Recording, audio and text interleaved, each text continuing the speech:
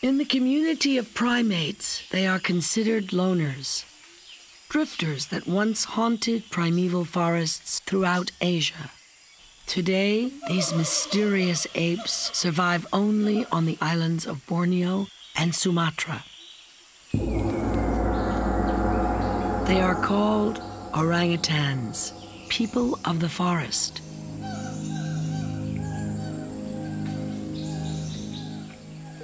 This is the story of two forest-dwelling families, Tati and his mother Inda, and Puji and her daughter Dian.